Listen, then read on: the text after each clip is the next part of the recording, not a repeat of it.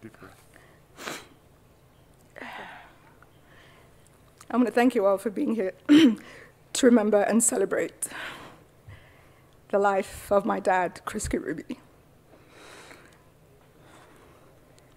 To those gathered here who I haven't met, I'm Fiona Kirubi, the youngest of his children. When I was a child, I was terribly self-conscious of our shared Kirubi prominent forehead and wide smile, and I would foolishly try and hide these traits. However, as I grew older, I've come to embrace our unique physical traits as to what inextricably connects us, and I am today ever more proud of my forehead and big smile. And who would have thought I'd marry an amazing dentist?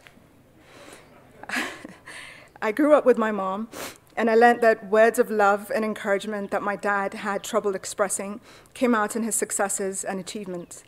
My dad taught me the meaning of hard work and independence, and to always aim for the stars. He taught me that with great blessings come great responsibilities. As a young adult living in Dubai, I remember often accompanying my dad to his endless meetings, driving him around, and it was during these moments we would bond as father and daughter in our own way. I admired how he would have different discussions until late into the night. Even though I was so exhausted, I would be completely in awe of how he just kept going and going and going, and gave everyone he met his time, and he was never short of leaving you with words of wisdom and challenged you to always do better. That's when I realized how much I admired him. I was amazed by him and his vision. I had ambitions to put together a book of advice, but sadly kept putting this project off as life got in the way. However, whenever I shared business ideas with my dad, I enjoyed how he would go through the idea and how he would, with ease, break the idea down. In business, my dad saw years ahead of what that business would look like, and it started to shape how I viewed things.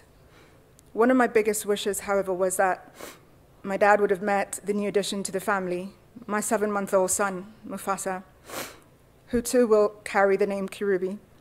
I promised to tell him all about his guka when he grows up.